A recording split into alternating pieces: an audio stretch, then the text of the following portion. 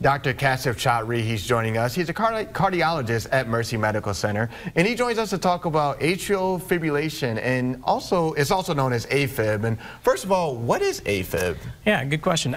Thanks for having me, by the way, on the show. I think it's very relevant that this is the American Heart Month, and we're talking about one of the most common arrhythmias worldwide. AFib, or atrial fibrillation, is a replacement of the heart's normal regular rhythm with an irregular, chaotic, and often fast rhythm that originates in the left upper chamber of the heart, known as the left atrium. It is the most common sustained arrhythmia in the developed world. And the risks the causative factors for atrial fibrillation include aging. For example, less than 1 in 1,000 Americans below the age of 50 have AFib, but more than 1 in 10 Americans over the age of 80 have AFib. So aging causes to certain electrical and structural changes in that left upper chamber that causes atrial fibrillation. And why is it so dangerous? Yeah, so AFib in of itself, just because of the irregular and fast rhythm, might be bothersome but not dangerous as such. However, what is dreaded in AFib is the association with AFib with strokes.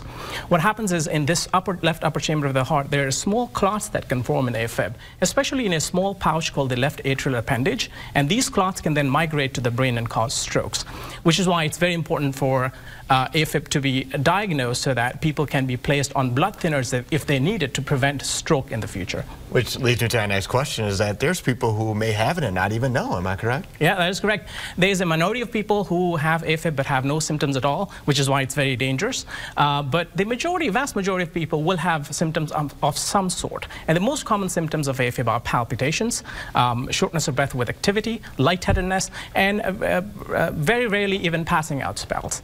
And how is it treated, and where can people go for more information? Yeah, so there are many treatment options, and treatment is usually individualized depending on the age of the patient, clinical status of the patient, the nature of the atrial fibrillation, the severity and nature of symptoms, etc., etc. There's medical management, and there's catheter-based treatment options for atrial fibrillation as well.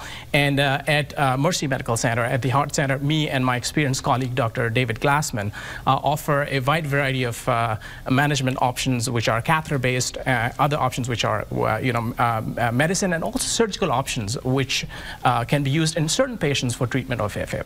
All right, thank you so much, doctor. Thank you for joining us.